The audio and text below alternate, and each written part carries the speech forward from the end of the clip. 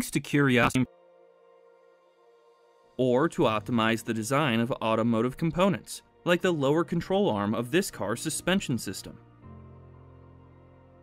Finite element analysis software can be used to analyze a wide range of solid mechanics problems, including static, dynamic, buckling, and modal analyses, but it can also be used for fluid flow, heat transfer, and electromagnetic problems.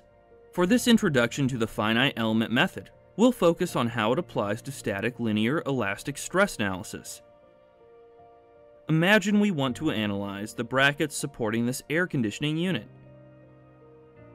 The goal of a static stress analysis would typically be to calculate the stresses, strains, and displacements within the bracket. These unknowns are called field variables. Internal stresses develop within a body in such a way as to maintain equilibrium over any volume of the body, so we can apply the concept of equilibrium to calculate the field variables. This is easy to do for a simple beam. We can use equilibrium to calculate the bending moment and shear force along it, and from there, we calculate the normal and shear stresses in the beam. But enforcing equilibrium over a two-dimensional shape like this bracket is difficult, and it becomes even more complicated for a three-dimensional body. The finite element method approaches this problem by splitting the body into a number of small elements that are connected together at nodes. This process is called discretization, and the collection of nodes and elements is called the mesh. Discretization is useful because the equilibrium requirement now only needs to be satisfied over a finite number of discrete elements, instead of continuously over the entire body. Several different element shapes can be used. We've used triangular surface elements to model this bracket. Surface elements are two-dimensional elements that are typically used to model thin surfaces. They can be triangular or quadrilateral. Triangular elements are good for modeling awkward shapes, although quadrilateral elements tend to perform better. Solid elements are used for three-dimensional bodies. And then we have line elements. Choosing the right element for your model will depend on the specific scenario being analyzed, and requires some expertise.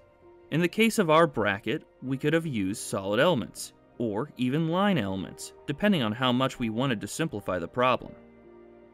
Even for elements of the same shape, there are hundreds of different types to choose from that each have different formulations, and introduce different levels of approximation. A line element can be a bar, for example, that only carries axial loads, or a beam that can carry axial, bending, shear, and torsional loads. We can model the bracket using plane stress surface elements, because the bracket is thin and the loading is all in the same plane, but that's only one of many surface element types. These are all first-order elements, but we can also use second-order elements which have additional mid-side nodes and are more accurate. For stress analysis problems, the fundamental variable we want to calculate is the displacement at each node. If we know how a body displaces when loads are applied, we'll easily be able to calculate secondary outputs like stress and strain. For each element, we can define a vector u that contains all of the possible displacements for the nodes of the element, including rotations. If we're analyzing a two-dimensional case with beam elements, each node can translate along the x and y axes, and it can rotate about the z-axis, so the vector u will look like this. Each of these displacements is called a degree of freedom. For the beam element, we have 3 degrees of freedom per node, or 6 in total. For a 3D case, that increases to 6 degrees of freedom per node. A shell element node also has 3 degrees of freedom in 2 dimensions, but since the element has 4 nodes, it has 12 degrees of freedom in total. The nodes of a solid element only have 3 translational degrees of freedom. The nodes aren't allowed to rotate, and instead, rotation of the element is captured by translation of the nodes. So how can we calculate all of the displacements at every node in our mesh? For a spring, the relationship between force and displacement is defined by Hooke's law. The spring stiffness K determines how far the spring will displace for a given force. In the same way, we can think of the elements of our mesh as having a certain amount of stiffness that resists deformation. In this equation, F is a vector of the nodal forces and moments, U is the vector of the nodal displacements, and K is the stiffness matrix of the element.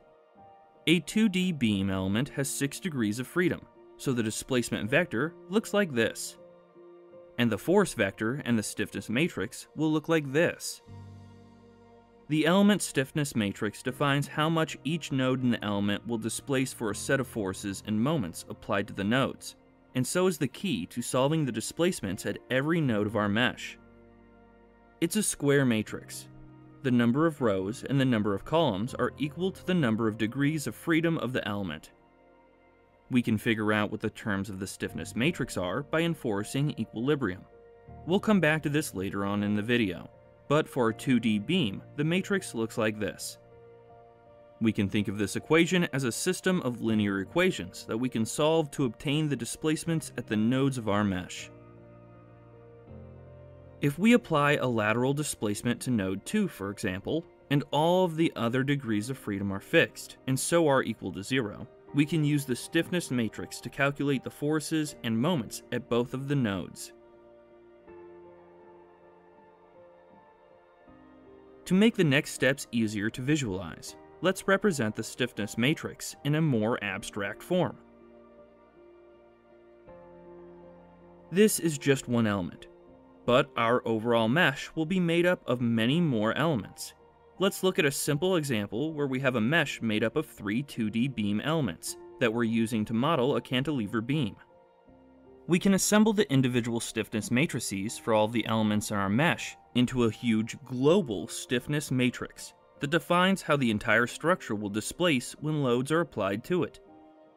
Like the element stiffness matrix, the global stiffness matrix is a square matrix, and the number of rows and columns is equal to the total number of degrees of freedom in the model. The element stiffness matrices are assembled together to form the global stiffness matrix, based on how the elements are connected together. Elements 1 and 2 are connected at node 2, for example. Continuity tells us that since these two elements are connected at the same node, the displacements for both elements must be the same at the common node. So when we assemble the global stiffness matrix, the terms in the element stiffness matrices corresponding to node 2 should be summed for each degree of freedom.